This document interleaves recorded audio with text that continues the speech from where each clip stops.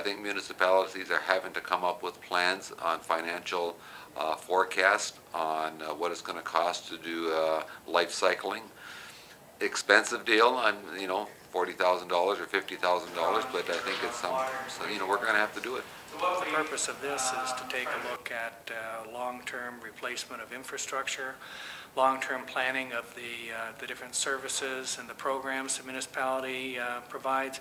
Really, it's trying to get the maximum, I guess, efficiency or the maximum level of service out of you know, a constrained tax dollar. You look at a household, and you've got a fridge, you got a stove, you got a television, you got a car, you got Chesterfields.